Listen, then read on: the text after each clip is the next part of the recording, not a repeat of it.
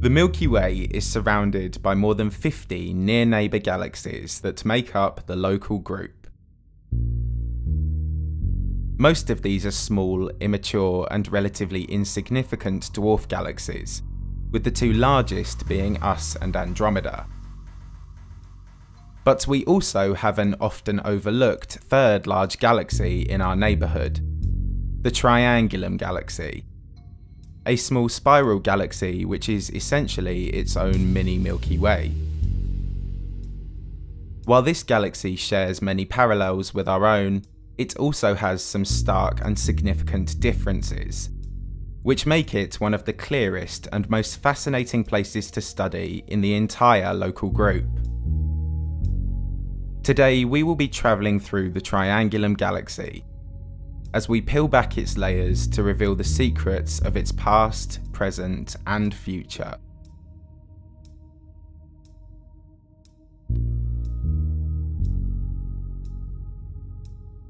The Triangulum Galaxy gets its most common name from the Northern Hemisphere constellation in which it can be found. When viewing the three stars that make up the triangle, this faint galaxy can be seen somewhat to the right, but only in the very darkest of skies.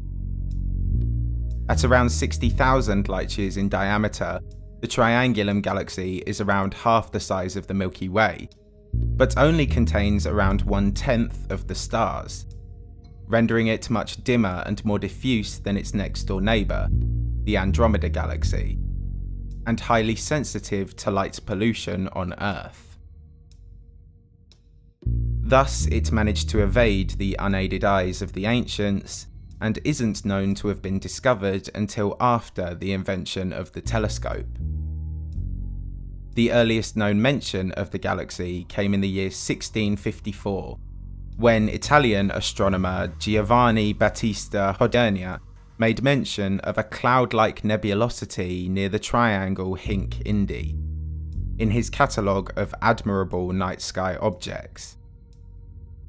But the galaxy wasn't officially classified until the following century, when it was added as the 33rd entry in French astronomer Charles Messier's 1771 catalogue of deep sky objects that were not comets, thus giving it the official designation we know it as today, Messier 33. In this same catalogue, the Andromeda Galaxy is the 31st object, and is also known by its Messier classification M31. Charles Messier, like most astronomers at the time, believed these objects to be nebulae, lying within the bounds of the Milky Way galaxy. They were among the first so-called spiral nebulae identified by William Parsons in 1850, with these objects thought to be some sort of prerequisite to a star-forming cloud. In all fairness, 19th century astronomers weren't entirely off the money in associating M33 with starbirth. In fact, the Triangulum Galaxy contains some of the most prominent star-forming regions in the entire local group, some so large and distinctive that they warranted their own entries in 19th century sky catalogues mentioning M33. We've come a long way since then, and in recent decades we've enjoyed great success in studying our galactic neighbours. By the 1920s, we'd realised that these spiral nebulae were actually other galaxies, like the Milky Way, lying incomparably further away than any star or nebula. And ever since, we've continually pointed our best and most powerful observatories towards M33. Thanks to its inclination of 54 degrees, it lies pretty much face-on to the Earth, allowing us to gauge an uncompromised snapshot of its overarching structure, without significant obstruction from its dust and gas. Almost a century after Edwin Hubble proved that M33 was a separate galaxy, his namesake telescope regularly snaps beautiful optical and ultraviolet images of its structure. And in addition, NASA's Spitzer telescope has stared right through this galaxy in the infrared wavelengths. Infrared radiation can pass through thick, opaque galactic mediums where visible light is absorbed, making it the wavelength of choice for creating a complete cross-section of the galaxy. At wavelengths of 3.6 microns, we can clearly see M33's stars, whereas between 8 and 24 microns, we see the galaxy's dust and gas at various temperatures. The recently launched James Webb Telescope is an infrared observatory with a comprehensive range of wavelength coverage. So who knows what else about the Triangulum Galaxy NASA's pioneering new mission will uncover. Similarly, just as infrared emissions can be used to shed new light on the inner workings of a galaxy, so too can X-rays and gamma rays. Both NASA's Chandra X-ray Observatory and its Swift Gamma Ray Burst Explorer continue to gather high-energy signatures from M33 to this day, searching for signs of dead stars and supernova remnants, which can be used as tracers in establishing the galaxy's chemical past.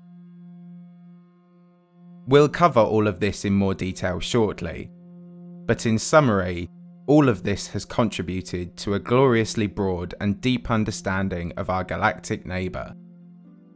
Our measurements are rapidly becoming precise enough to resolve individual stars in the galaxy, along with clouds, clusters, supernovae, and satellites. These are the checkpoints in the Triangulum Galaxy that make up our tour today. According to Gerard de Vaucoulier's revised Hubble-Sandage system of galaxy morphology classification, Messier 33 is of the type SASCD. The first S denotes that it is a spiral galaxy, like the Milky Way, while the A indicates that it is non-barred. Many spiral galaxies, including the Milky Way and Andromeda, exhibit a long bar-shaped concentration of more tightly packed stars within their cores. M33 lacks such a structure, and its spiral arms emerge directly from the heart of the galaxy, as indicated by the small s. Finally, the CD component of its classification indicates that these spiral arms are relatively loosely wound, with two branching from the inner core that feed into a series of more outlying spirals. Given the galaxy's neat, wheel-like appearance, it is often incorrectly referred to as the Pinwheel Galaxy. However, the actual Pinwheel Galaxy is known to be Messier 101, another face-on spiral galaxy lying 21 million light-years from the Milky Way. The Triangulum Galaxy is estimated to lie around 2.7 to 2.8 million light-years from Earth, around 750,000 light-years from the Andromeda Galaxy, and as such, it is not clear whether this galaxy is a satellite of M31.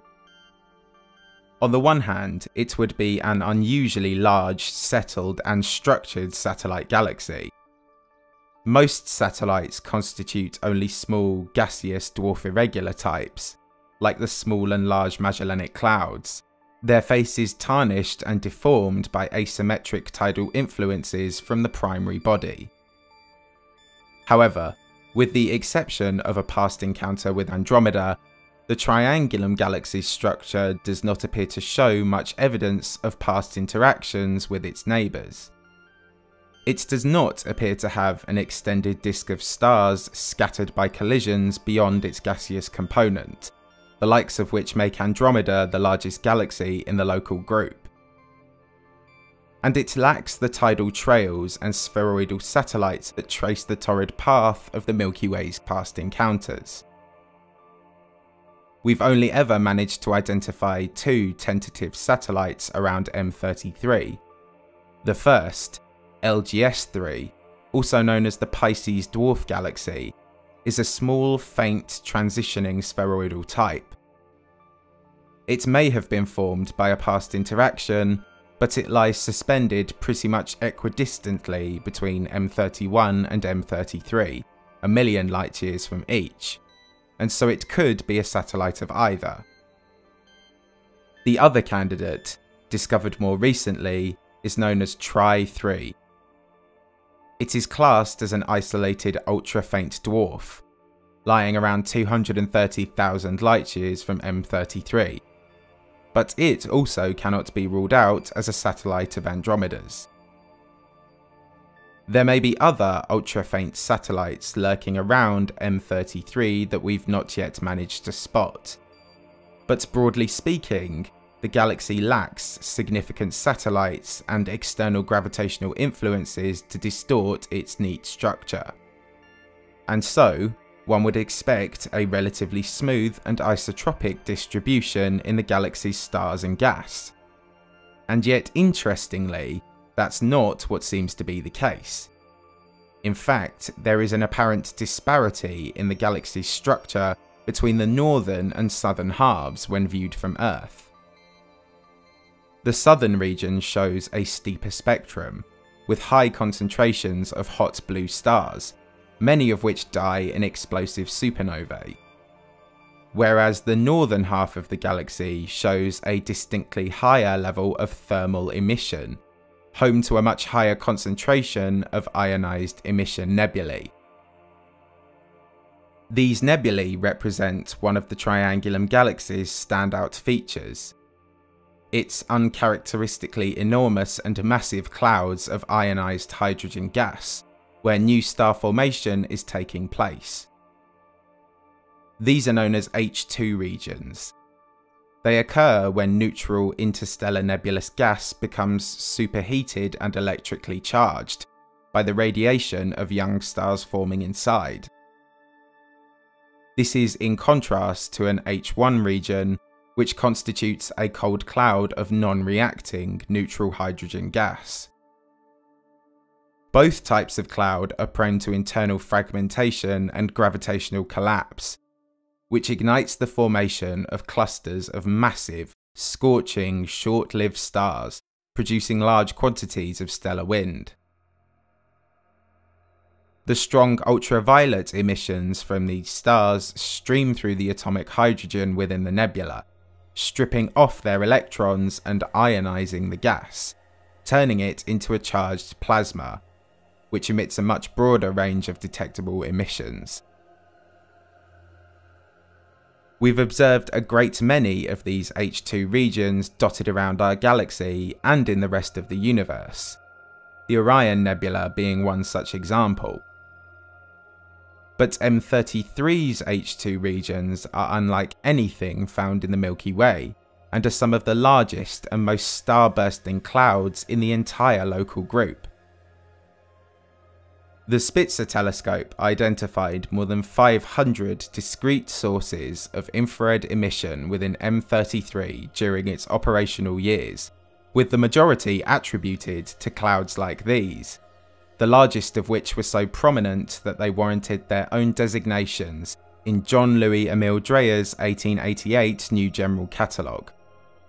They are NGC 588, NGC 592, NGC 595, and finally NGC 604. NGC 588 and NGC 595 constitute large but diffuse star-forming nebulae on the outskirts of the Triangulum Galaxy. NGC 592 also takes the form of a diffuse emission nebula, and houses a 15,000 solar mass star cluster containing several volatile high-metal Wolf-Rayet stars, with estimated ages of about 5 million years. But none of these nebulae come close to rivaling the largest of all of M33's H2 regions, NGC 604. In fact, there is little in the local group that does. At more than 1,500 light-years by largest extension, this cloud is more than 40 times the size of the Orion Nebula, and is a staggering 6,300 times more luminous. If it were to lie the same distance from Earth as the Orion Nebula, it would be the brightest object in the night sky bar the Moon. Observations of this region using the Chandra telescope found it to be populated with bubbles of multi-million Kelvin ionized plasma, which are potent sources of X-ray emissions which help to highlight the nebula's composition. The region shows a peculiar, fragmented internal structure, with a large bridge of gas separating its less active and massive eastern side from its much more massive and volatile western side, where we find NGC 604's principal cluster. It weighs more than 100,000 solar masses, and contains over 200 blue variable and Wolf-Rayet stars, with scorching surface temperatures of more than 30,000 Kelvin. Strong enough to ionize the entire nebula, and drive it to the extreme scale that made it stand out to its discoverer, William Herschel, all the way back in 1784.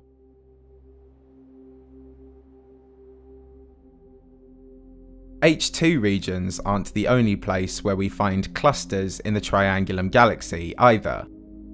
In fact, we've identified at least 54 globular clusters within its bounds, and about 70 more tentative candidates.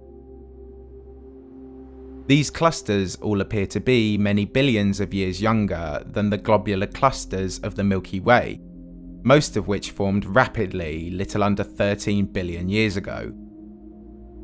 Whereas M33's clusters display almost the opposite trait. Its rate of cluster formation actually seems to have risen to its highest level in the last 100 million years, possibly due to a recent inflowing of gas to its core, the source of which remains unknown.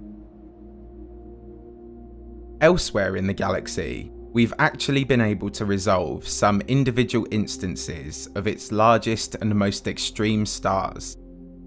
M33 is home to many asymptotic giant branch stars, the final phase in a low-mass star's nuclear activity after the red giant phase.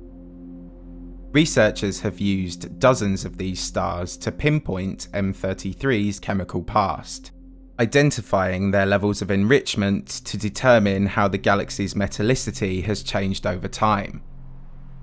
And thus, we now believe that M33 has followed an inside-to-out path of chemical evolution, much like the Milky Way and Andromeda. In addition, we've also catalogued slightly earlier phase large stars in the form of its red giants.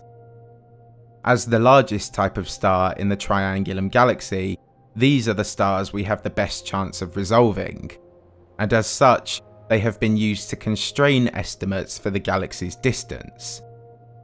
By comparing the light from these stars to the red giants that surround Earth, whose intrinsic properties we know, we can estimate a red giant's luminosity and then compare that to its apparent brightness from Earth to give a rough estimate of its distance. The results of which are in broad agreement that M33 lies between 2.7 to 3 million light-years from Earth. We've identified other types of stars in the Triangulum Galaxy as well. Scientists have recently discovered many instances of blue variable stars, an exceedingly rare type of late-stage star which pulsates and varies drastically as it burns at ungodly temperatures. The most significant of these stars is VHK83, also known as VAR 83. It is another luminous blue variable which lies on the outskirts of the galaxy, and stands out despite its vast distance as being one of the most luminous stars we know of. With a diameter of about 150 times that of the Sun and a mass of 60 suns, this star doesn't stand out in terms of its dimensions. But with an estimated luminosity between 2.5 and 4.5 million times that of the Sun, it outshines every other star we've seen in the Triangulum Galaxy, with surface temperatures believed to be as high as 37,000 Kelvin. One can only imagine the kind of catastrophic supernova that this star will cause when it reaches the end of its energy generating cycle. Speaking of supernovae, we've found more than 130 signatures for the deaths of stars dotted around M33. It is estimated that a supernova occurs within the galaxy once every 150 years or so, and thus we haven't been able to catch one in the act of exploding. But we have been able to identify the nebulous remnants they leave behind thanks to their potent X-ray emissions. Both supernova nebulae and planetary nebulae, which are left behind by asymptotic giant branch stars that don't explode, can also be used as tracers in the galaxy's chemical evolution, and also as makeshift standard candles for constraining its distance. Supernovae often leave behind other sources of X-rays too, namely neutron stars and black holes. And while we haven't found any tangible evidence of the former within M33, astronomers were able to identify a black hole inside its bounds.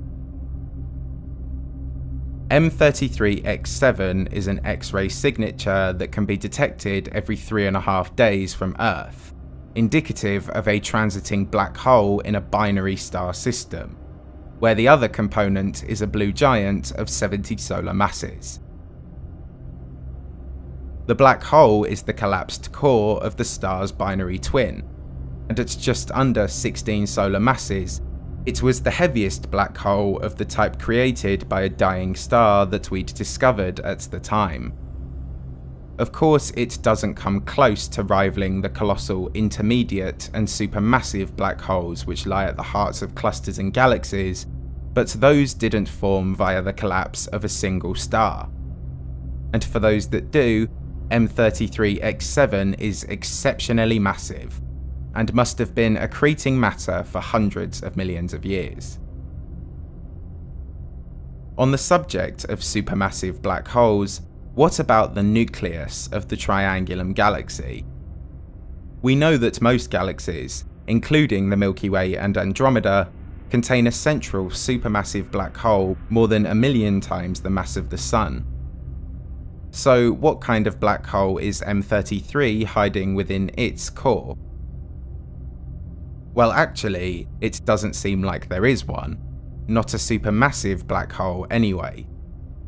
Unlike most spiral galaxies, M33 lacks a stellar bulge in its core. It doesn't feature a bar-like structure, or any such region where the density of stars significantly increases. Instead, lying at the core of the Triangulum Galaxy is yet another H2 region, an ionized emission nebula containing an ultra-luminous X-ray source. Ultra-luminous X-ray sources are a class of extremely radiative intergalactic signals, theorized to be the result of moderate mass black holes accreting material from their surrounding stars. But crucially, these kinds of signals are not associated with supermassive black holes, and therefore it is unlikely that there is one within the core of M33. Moreover, astronomers have measured the random velocities of stars within a parsec of the centre of the galaxy to search for signs of strong gravitational influences acting on their surroundings. The higher the random velocities, the stronger the force acting on these stars must be, which would imply a larger black hole. But instead, scientists found that random velocities actually seem to decrease when approaching the innermost part of the galaxy's nuclear region. This implies that, if there is a black hole at the centre of M33, it must be very small indeed. The research paper in question proposed an upper bound limit of just 3,000 solar masses, but some research takes this figure to be just half that. For context, we would expect to find more massive black holes within globular clusters around the Milky Way, the majority of which contain only a few 100,000 stars over a few hundred light years, compared with this 60,000 light-year galaxy containing 40 billion. And so, M33 is tangible evidence that galaxies don't need supermassive black holes to exist, and that the size of a galaxy does not always correlate with the size of its nucleus. However, the size of a galaxy's central bulge of stars might well be linked to the size of the black hole nucleus, which would explain why we don't see a substantial increase in stellar densities near the Triangulum Galaxy's core. Perhaps the lack of a substantial heart for the Triangulum Galaxy weighs in favour of it being a satellite of Andromeda's. As we briefly touched on earlier, the relationship between M33 and M31 is unclear, and though M33 is an awesome little galaxy in its own right, it may indeed be a child of Andromeda. In 2012, scientists confirmed evidence for a faint bridge of hydrogen which appears to connect the two galaxies. This strongly suggests that they have interacted within the past 2 to 8 billion years, although this would have been a relatively minor pass-by, as opposed to a close encounter which would have left significant imprints on M33's structure. However, we now know that these two galaxies are destined for another, more significant encounter in the next few billion years. Measurements of M33's radial velocity have shown that it is a blue-shifted galaxy, which is approaching the Milky Way at a speed of around 24 km per second. Scientists believe that this is because M33 is either at the tail end of a very long orbit around Andromeda, or the more likely hypothesis is that it is beginning an infall into our galactic neighbourhood. This shouldn't come as a big surprise. After all, the Andromeda galaxy is also known to be headed right for us. Our neighbouring galaxies are so massive and close that they are able to reach out and attract each other despite the vastness of space, slowly drawing the major bodies of the local group together into a final compound galaxy merger. The head-on collision of the Milky Way and Andromeda galaxies will make up the most significant part of this merger event, ultimately combining to form a golden giant elliptical galaxy. But where does M33 fit into all of this? Will it be sucked into the collision and absorbed as well? Will it survive the initial impact and continue to orbit as a satellite? Or will it escape the bounds of the local group entirely and float into intergalactic space? The short answer is that we don't know, but the long answer is that any one of these scenarios is possible. What we do know for sure is that, in around 4 billion years, the Milky Way and Andromeda will have begun their merger event, fundamentally deforming their spiral structures and sending enormous gravitational reverberations cascading across the local group. By this time, there is an outside possibility that M33 may have already met its demise, should its current infalling trajectory bring it too close to M31. Being smaller and less dense than both of its galactic neighbours, any close encounter with either Andromeda or the new galaxy it forms will shred M33, right down to its individual stars, which would quickly be absorbed into Andromeda and then the new galaxy. However, simulations of the local group's future lean more towards the Triangulum Galaxy getting involved towards the end of this merger event. In the more likely scenario that M33's current infalling trajectory guides it around the collision epicenter, then it will most likely survive being absorbed, in the interim at least. In this case, it may settle into an uneasy satellite orbit around the new elliptical galaxy.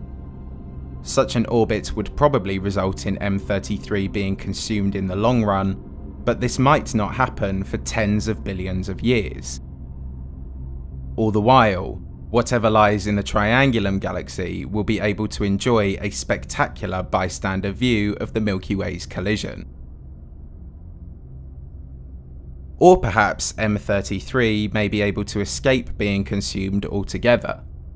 One final possibility is that, as the Triangulum Galaxy comes back around in its orbit around the merger, tidal reverberations from the epicenter may slingshot M33 on a trajectory out of the local group, into intergalactic space. By this time, the universe's rate of expansion is expected to be much higher than it is today, and so this ejection would likely prove irreversible. M33 would be cast over the cosmic tide and may never encounter another galaxy again. This may sound like a more favourable outcome for the Triangulum Galaxy, but in the absence of tidal invigoration and gas supplementation catalysed by galaxy mergers, M33 would soon begin to exhaust its star-forming potential as it burns through the last of its gas. And with no new stars being produced to replace old ones, its body would begin to recede and shrink, with its stars and planets becoming unbound. And so, ironically, in this scenario, the Triangulum Galaxy would simply die of old age, probably well before the elliptical galaxy which now constitutes the entirety of the local group. Over the very longest cosmic timescales, there are few happy endings, but rest assured that, in the event of any of these scenarios, it's unlikely that M33 stars would actually meet their doom. Even if they are absorbed straight into Andromeda or the preceding elliptical galaxy, the chances of any one star actually colliding with another is remote at best. And so, whatever the outcome for M33, anything lying within the Triangulum Galaxy right now would almost certainly have more than enough time for its stories to play out, with some spectacular nightly views lined up in the meantime.